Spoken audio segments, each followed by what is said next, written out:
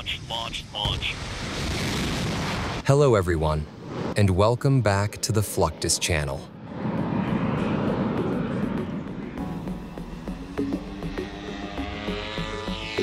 Technology is moving faster than most human beings can learn, which has forced militaries worldwide to take dramatic steps.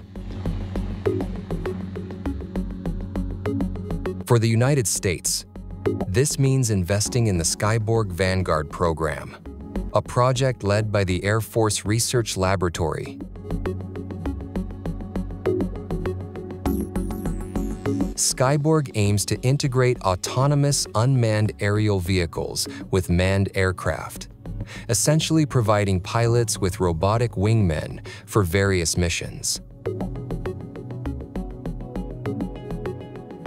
One of the primary goals of Skyborg and the Air Force Research Laboratory is to develop a family of unmanned aerial vehicles capable of autonomous flight and mission execution.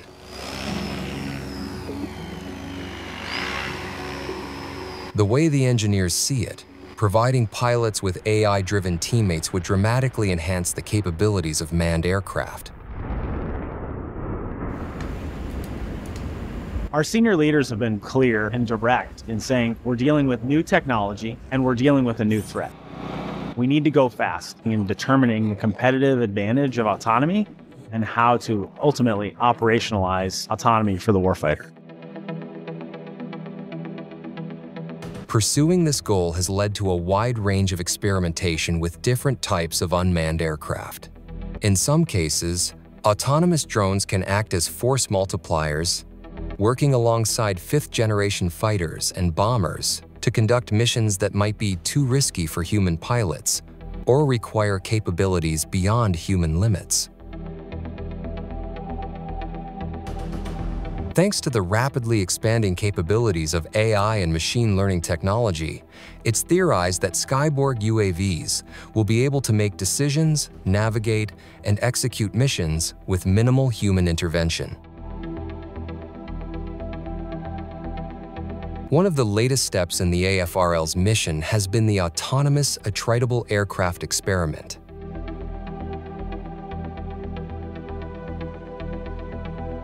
Where the term attritable refers to a system that is both low-cost and capable of being reused. This initiative reflects a strategic shift toward leveraging advanced technologies to create more adaptable, unmanned combat devices. More recently, the U.S. Air Force has begun favoring the XQ-58 Valkyrie.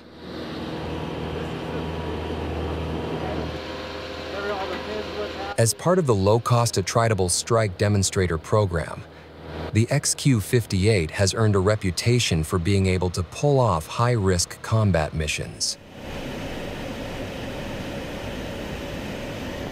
The Valkyrie is a long-range, high-subsonic strike aircraft with a range of more than 3,000 miles.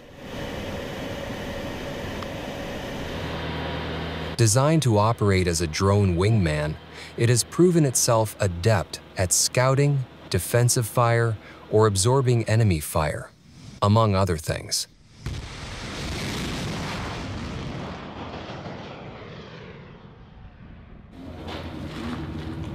It also boasts a unit cost of just $4 million, a fraction of what the US spends on a single F-35. According to its manufacturer, the XQ-58 can operate either autonomously or as part of a networked swarm, increasing operational flexibility and complexity against a wide range of adversaries.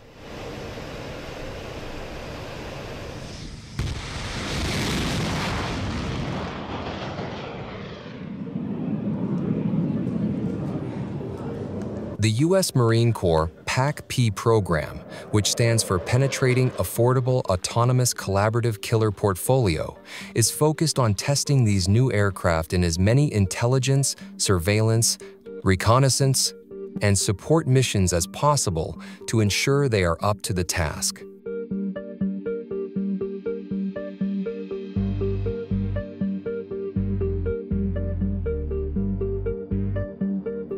The United States military's use of unmanned vehicles dates back nearly as long as the technology. However, it was the MQ-9 Reaper that really proved that the concept of unmanned aerial vehicles could work in a battlefield setting.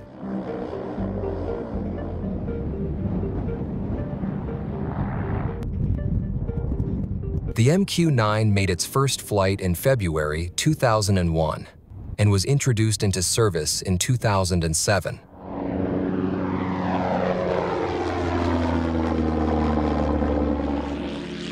It was initially called Predator B, but was later redesignated as the Reaper, a name that reflects its more aggressive role compared to the MQ-1 Predator.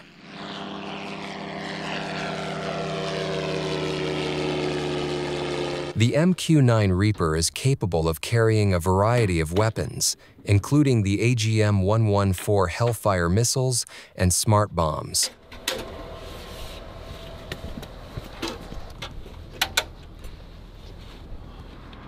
It was used extensively during the global war on terror, particularly in Afghanistan and Iraq.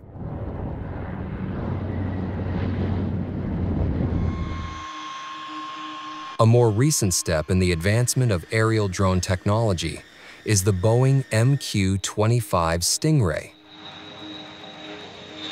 Though not designed for combat, the Stingray is capable of performing an arguably more important role, that of an aerial refueling tanker.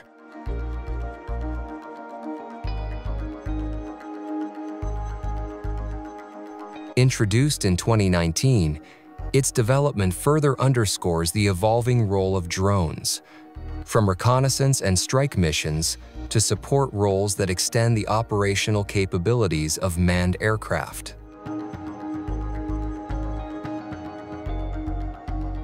Being an unmanned system, the MQ-25 can perform its mission without putting crew lives at risk, especially in high-threat environments.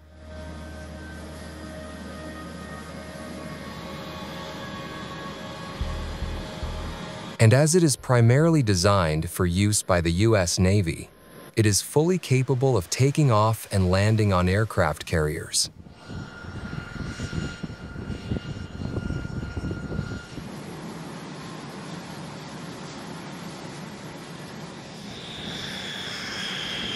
Another carrier-based UAV explored by the U.S. Navy was the Northrop Grumman X-47B.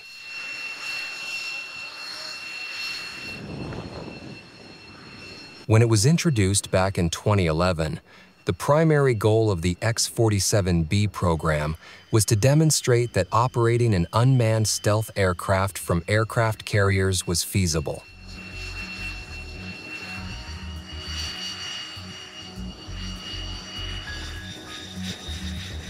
The aircraft was able to perform autonomous takeoff, landing, air operations, and even refueling. In fact, it was the first drone to ever operate from a carrier successfully.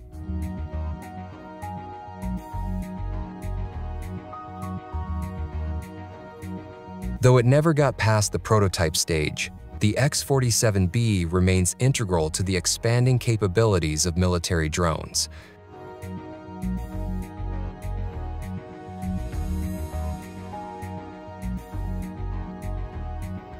Of course, not all drones are built. In the case of the QF-16 and QF-4, the U.S. Air Force actually reconfigured existing piloted aircraft into remotely controlled UAVs.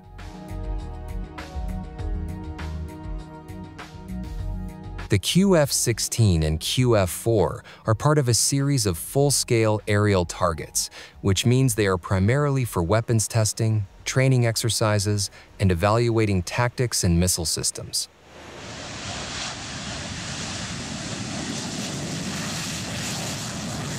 These aircraft allow the military to simulate real-world threats in a controlled environment, providing pilots and weapons systems operators with the opportunity to engage with targets that behave like enemy aircraft, often using real weapons in the process.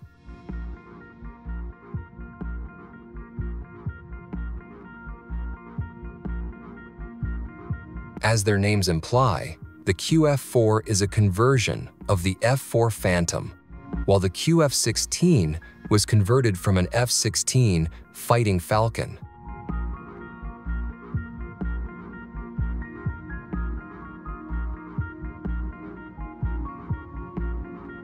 This process involves stripping the aircraft of its operational combat equipment and any systems that were unnecessary for its role as a target drone.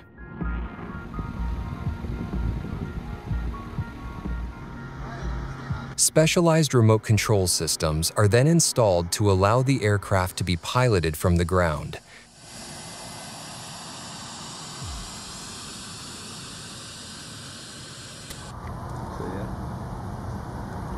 This included the installation of a flight control computer, telemetry systems for monitoring aircraft status, and a self-destruct mechanism to ensure the aircraft could be safely destroyed if something went wrong. However, the manned plane engaging the aircraft typically takes care of that.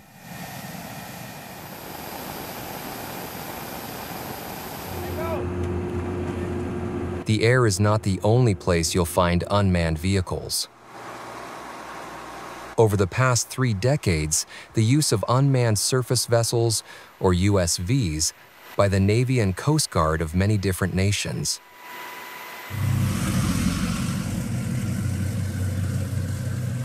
USVs like this Mantis T-38 Devil Ray have many different uses.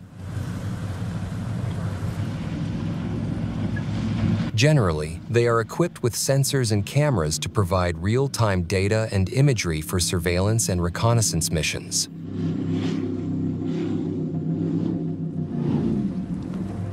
Like their aerial counterparts, they can also operate in environments that might be too risky or inaccessible for manned vessels, enhancing situational awareness without risking human lives.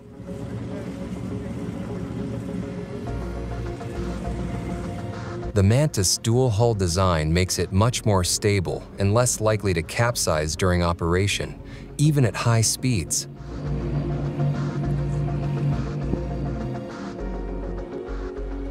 Though the Mantas may have value in wartime scenarios, the U.S. Navy is also working on a full-fledged drone fleet.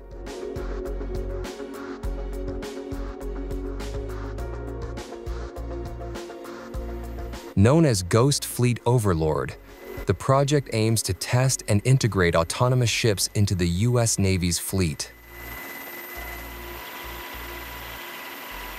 The goal is to increase operational flexibility, reduce risks to human life, and decrease operational costs by testing ships that can operate without the need for onboard human crews.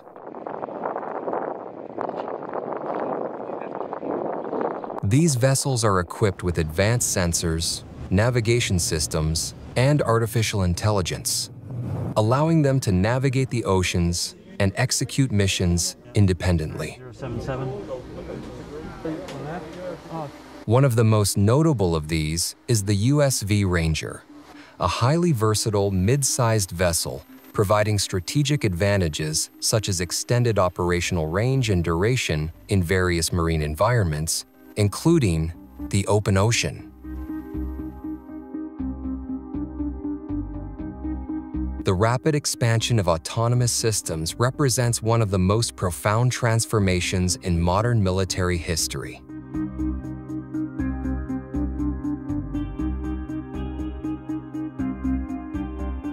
What began as remotely piloted aircraft for surveillance has evolved into a complex ecosystem of intelligent, networked platforms capable of operating across air, sea, and potentially land domains.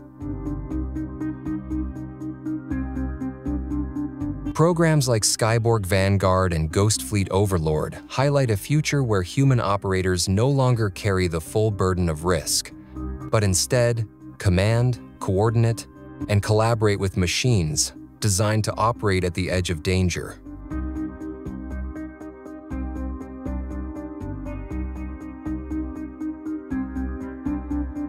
That's the end of this video. I hope you enjoyed it. Make sure to subscribe to this channel so you don't miss any of our new content. See you next time.